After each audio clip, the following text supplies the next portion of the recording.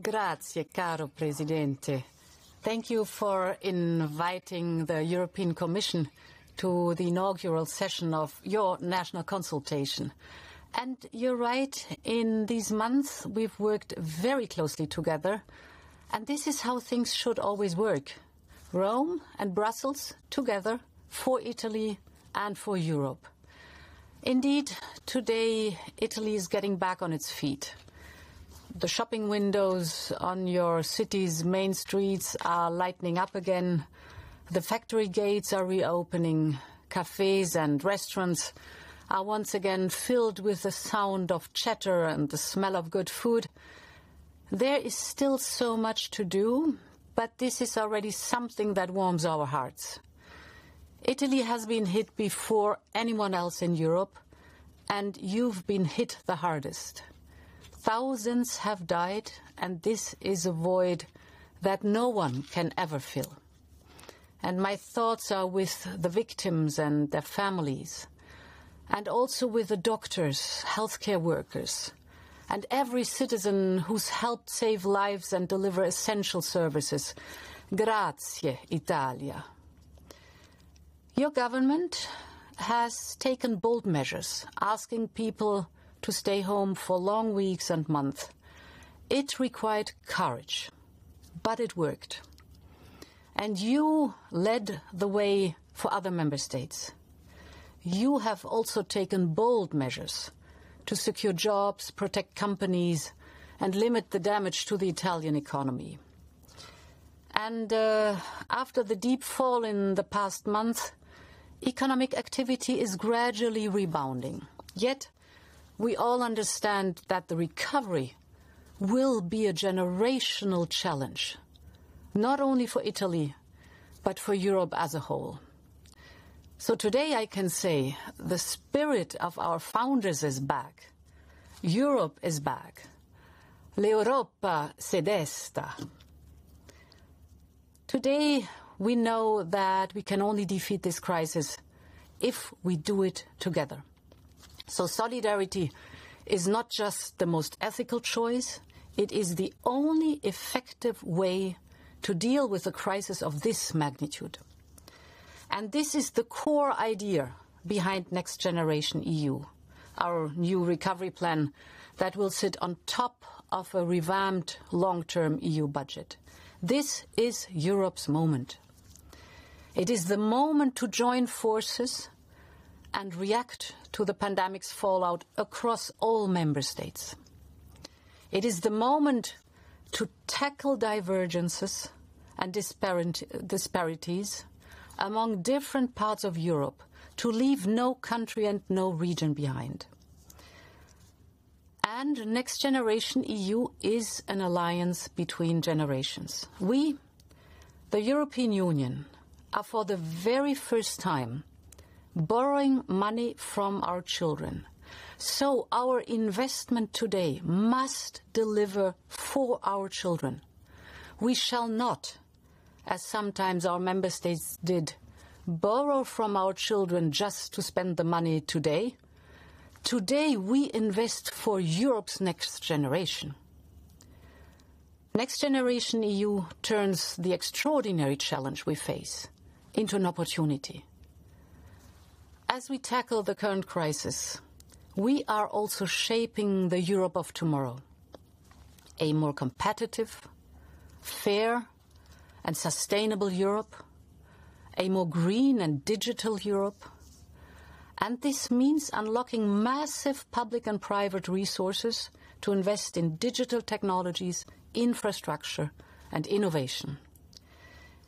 It also means that no one must be left behind. Solidarity, cohesion and convergence are crucial to succeed.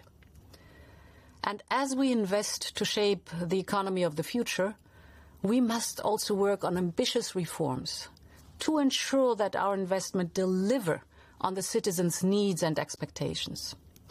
Reforms will lead to recovery, and reforms need your leadership and your ownership. I believe that Next Generation EU is a unique opportunity for Italy. The proposals by the Commission, in particular the Recovery and Resilience Facility, envisage unprecedented support for our member states, including Italy. So Next Generation EU can address long-standing challenges affecting the Italian economy, and it will pave the way for lasting economic recovery. It is now up to you to make it happen. And I'm very glad that today you're bringing together the public and the private sector, the entrepreneurs and the workers' organizations. The future of any of our countries can only be built together, listening to all voices and mobilizing all the best energies.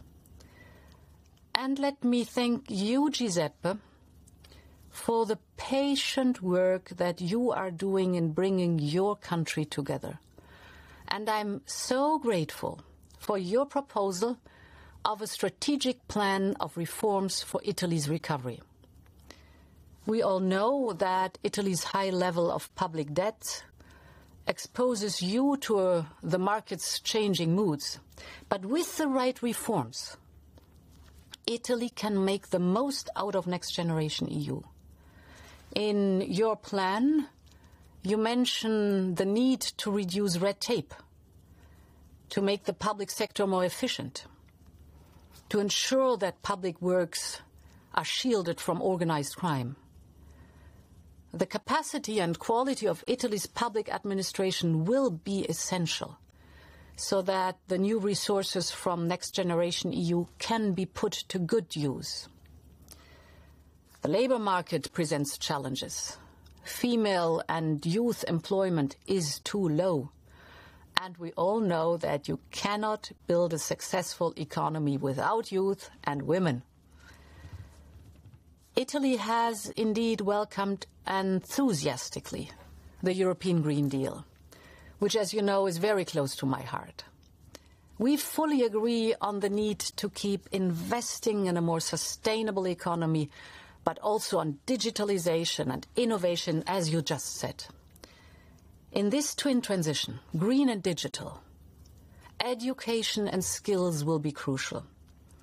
Our education systems and our research must also adapt to changing times.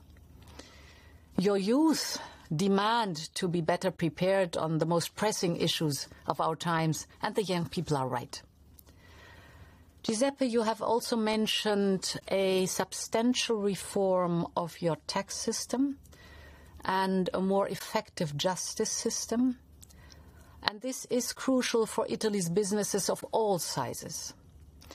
So, Giuseppe, I couldn't agree more with your words. This is the time to raise our heads and cast our eyes to the future. That's what you've said. And we shouldn't just aim at restoring the status quo. This never works. Next Generation EU is a chance for Italy and Europe to decide what our future should look like. Throughout the years, Italy has always surprised the world. You have re-emerged from the deepest crisis. You have preserved your identity and your traditions while innovating and reinventing yourselves. And thanks to this, Italy has today the second largest industrial base of Europe. All around the world, made in Italy means beauty and top quality. The decisions you take today will shape the Italy of tomorrow. And this is the moment for you to develop and implement an effective recovery plan. And the Commission will be there to support you and accompany you through reforms to recovery. Europe needs a strong Italy at its core. Buon lavoro e viva l'Europa!